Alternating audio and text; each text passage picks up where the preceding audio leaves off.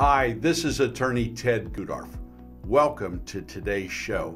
This is episode number 4. Today we are going to cover the topic, what is a goals and responsibility conversation?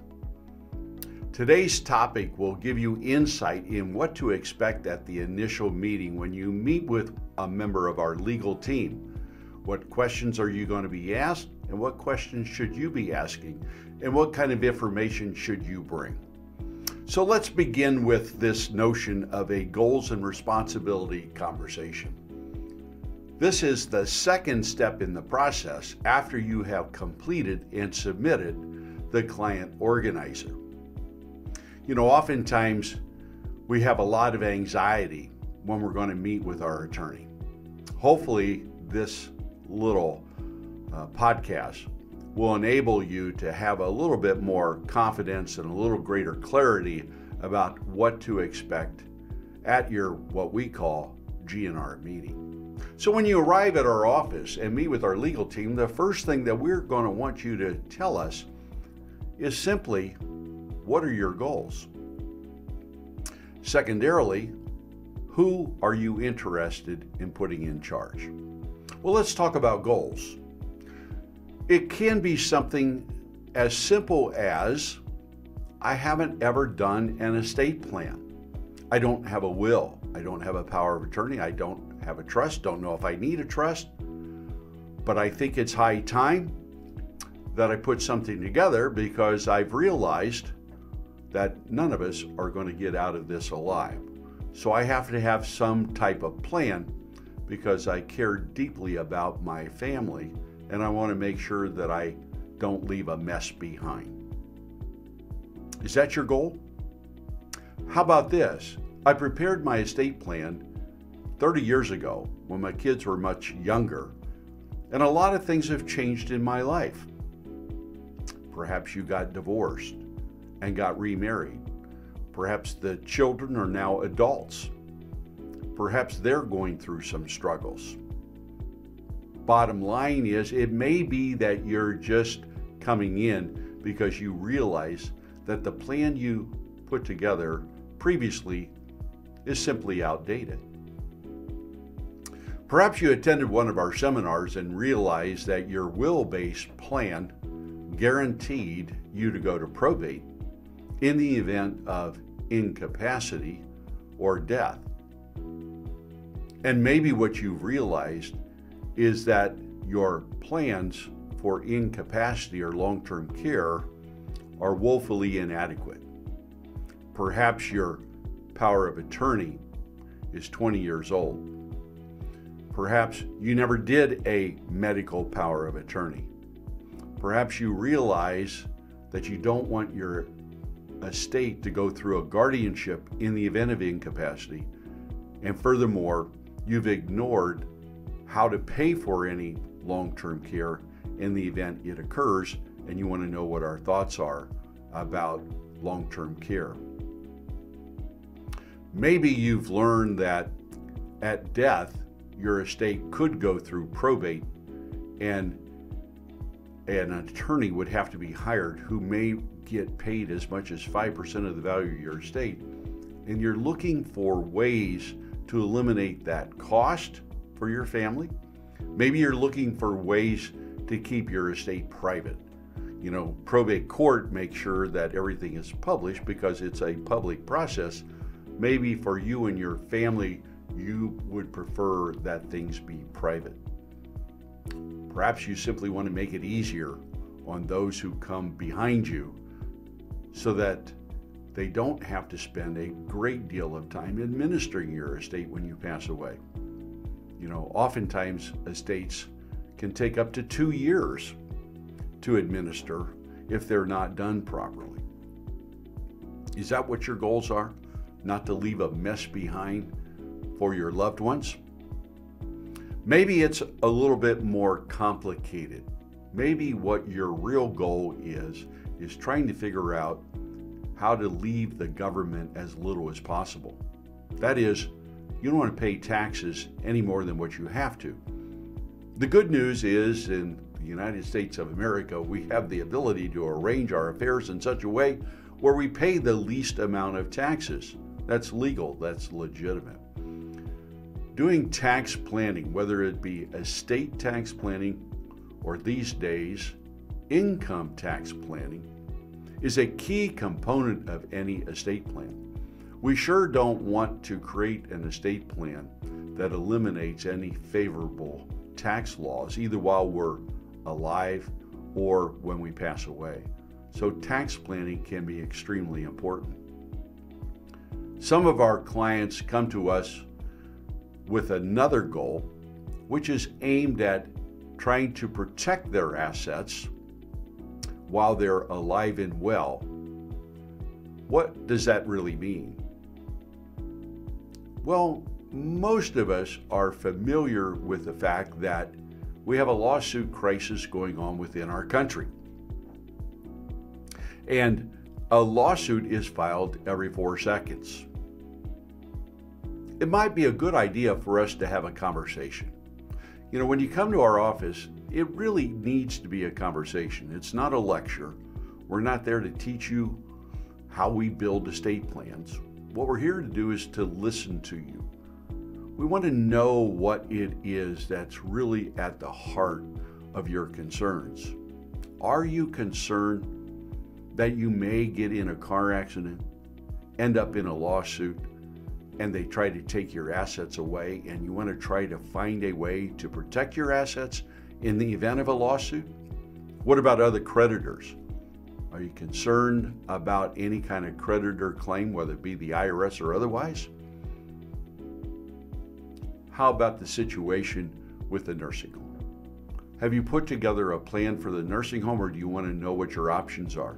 Do you understand the difference between assisted living or nursing home? Do you understand what the costs are, what the probabilities are? Is there a plan in place? Where do you want to go in the event you need care? How are we going to pay for it? Who's going to care for you? Do you have questions like that? A lot of our clients come to our GNR meeting with wanting to figure out the long-term care issue, and we're able to try to offer up and have a conversation about what some possible solutions are to those issues. Perhaps you're interested in making sure that your children are protected during their lifetime. You know, you have the ability as a part of this estate planning process to arrange your affairs in a way that you can do what we call multi-generational planning, and you can create access trusts that are beneficiary controlled yet totally protected in the event your beneficiaries get divorced, get sued, go bankrupt, become disabled, or die. You can secure that your assets that you leave behind for your children go to your grandchildren and no one else.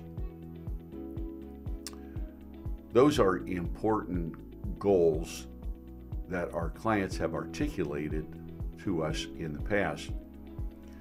This GNR meeting, this goals and responsibility meeting, the first part of it is going to simply be a conversation. You know, we'll have a cup of coffee or a bottle of water. We'll sit in our conference room and you'll articulate for us what all of your concerns are, what all of your goals are. And we will ask some open-ended questions so that we can arrive at making sure we understand what you're really trying to accomplish. Now, in addition to articulating what your goals are, we really want to have a conversation about the responsibility issue. You know, as long as you are alive and well, you're going to be in charge of your own affairs. What this next step is all about is making sure we identify individuals who are capable, qualified, honest, and somebody who will do the job in the event you're not able to. And there are 2 times when that will occur. One, in the event that you become mentally incapacitated, we have to have somebody in line to handle your financial affairs. We're going to also talk a little bit about your medical affairs. And then, of course, when you pass away, we want to make sure that, first of all, we have somebody designated to handle your funeral and burial arrangements. And then secondarily, we want to make sure that we have somebody who will administer your wishes through an estate administration process. Somebody who can work with our law firm to make sure that your estate is properly administered. That is, that what you have goes to who you wanted it to go to and in the way you wanted it to go to them. And identify how that's going to happen. So the question about who becomes critically important. You know, we've written a book that is going to be published soon called Selecting Your Trustee. That book goes into much greater detail than what I can in this podcast, but let's suffice it to say, the single most important trait about selecting somebody to handle your financial affairs in the event of your incapacity or death is trying to identify somebody who will get the job done. In other words, you don't want to hire somebody who is a procrastinator. No, because then it will take forever and a job will never get done. You want to hire a doer, somebody who will get her done, as I say. Who is that person in your world? For many of us, when we pass away, we're going to designate our spouse to be in that role. But you really have to think about, is your spouse capable to handle everything? Do they need help? Maybe we want to identify more than one person. Maybe we do a co-trusteeship. Maybe one of your children should be as a co-trustee with your spouse. Maybe not. Think about that. If your spouse is not around, who are we going to pick? You know, some clients come to me and say, well, I think it's pretty simple. We'll just go from oldest to youngest and not consider their capabilities, their willingness, their ability to have some bit of transparency with the other kids. I would suggest that just selecting oldest to youngest is not the best approach. Think about what skills they have, what abilities they have, their willingness to do it, and any time constraints that may be placed upon them. Sometimes the kids come to our family meeting where we discuss the plan as a part of step 7 of a family estate and legacy program process. And when we meet with the kids, they say, Mom, Dad, I've got a really busy life and I'm just too busy to be able to handle this and do a good job. I think you need to find somebody else. We want to have that conversation because picking the right person to be in charge of your estate is critically important. It can make the difference between a plan that works and a plan that does not work. Now, if you're in a position where you don't have, say, a spouse, or you don't have a family member you're comfortable with, there are other options that you do have available. We talk about it in our book. Let's suffice it to say that you can always select your attorney to serve as a professional trustee. You can select your CPA. You can select a bank, a brokerage firm. You can select what we now call a trust company. You do have other professional trustees or corporate trustees that you could have serve in this role. Obviously, they're going to serve in this capacity and they're going to charge a fee. But my experience is, by and large, even the most expensive professional trustee will not charge more than 2% of the value of your underlying estate in order to administer your estate upon death. And I find that fee, for all the work that has to be done, to be a fairly reasonable fee. If you want to talk a little bit about or study a little bit about the work that needs to be done, you can download our book, A Legal Guide, What Happens When a Person Dies, from our website. So these are some of the things that we want to talk about at our goals and responsibility conversation. We want to make sure we understand your goals. We want to make sure we understand who it is that you want to put in charge of your plan in the event of your incapacity or death. Now, at the end of that conversation, we will have a pretty good idea of which of our plans we're going to recommend to you. We will then be able to make a recommendation and then identify a flat fee price quote to let you know exactly what it is going to cost in order to put that plan together for you and your family. Pretty straightforward process. Now, at the end of the meeting, assuming that you've articulated your goals, you've told us a little bit about who you're thinking about putting in charge, we talk a little bit about price. The next piece is to schedule the next 2 steps of the 7-step process. So step 3 is the design meeting.